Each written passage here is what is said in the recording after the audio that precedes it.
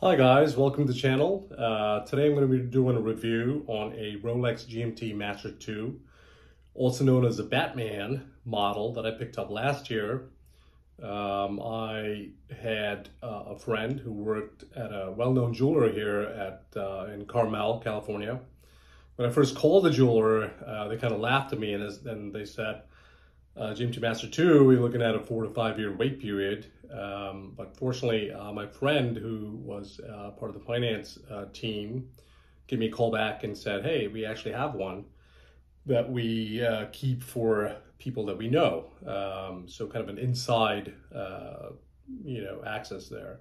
So I'll let you know that, jewelers sometimes do keep special pieces in reserve and they may not necessarily be available to the general public at large.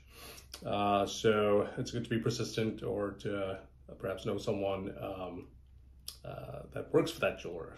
So, okay, without further ado, let's do a quick review of this beautiful watch. Comes in this box. Most recent Rolexes come in this with that Rolex crown on there. And opens up. It's got a leatherish looking box here.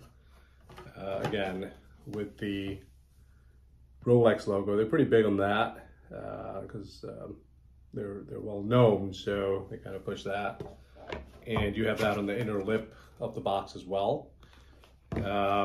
Opens up like so, like nothing too crazy going on there to reveal the watch. So that's the Rolex GMT Master 2 Jubilee bracelet. I decided to get the one with the Jubilee bracelet. There's one that has the Oyster bracelet that's a little bit more blocky in the bracelet part there. This is the Jubilee bracelet, so you can see the links are individual over there.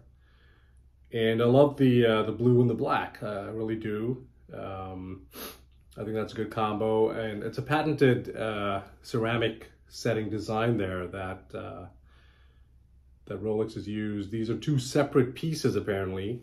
You can focus in on that. Let's see if we can get it on that there. Two separate pieces that are so well machined or hand hewn that they come together seamlessly. So the black and the blue are two separate individual pieces there. So that's the watch there. This is the bracelet. Has that Rolex crown on there as well. I've worn it a little bit. It's been a daily wearer for me.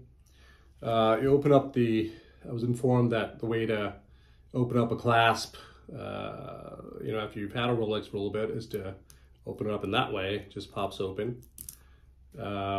As opposed to the, trying to mess with the little crown there, get your finger in there and, perhaps break a nail.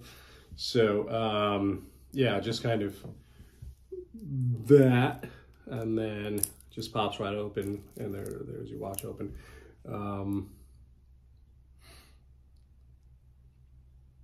Okay, now to adjust it, it's the first unscrew here is to wind the watch. Okay, so this is the first unscrew, wind the watch. Second one moves the hour hand, which also sets the date. Okay, so the date moves as well. And the third out here moves the minute hand, which also then moves the GMT hand as well. And then you always want to make sure that you screw it all the way back down. You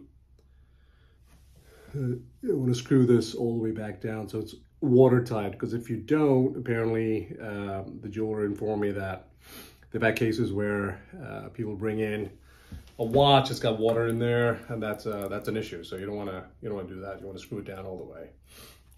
So yeah, that's the timepiece over there. Let me see where I can get this to focus just right.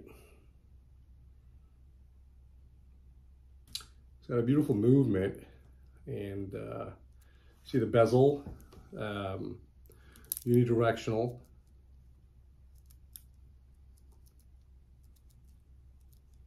If you're wondering about these horrendous looking scratches on my arm, that's from my Rhodesian Ridgeback Nala. She greets me sometimes very effusively, and just kind of scratches me up.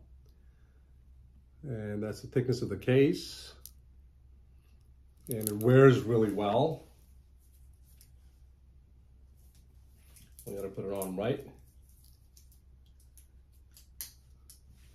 And that's the way it wears. The Jubilee.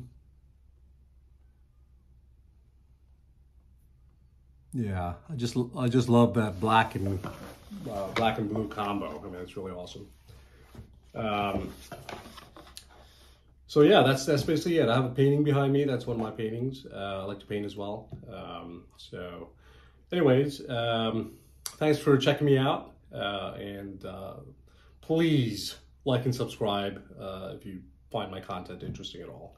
Thank you, and bye-bye.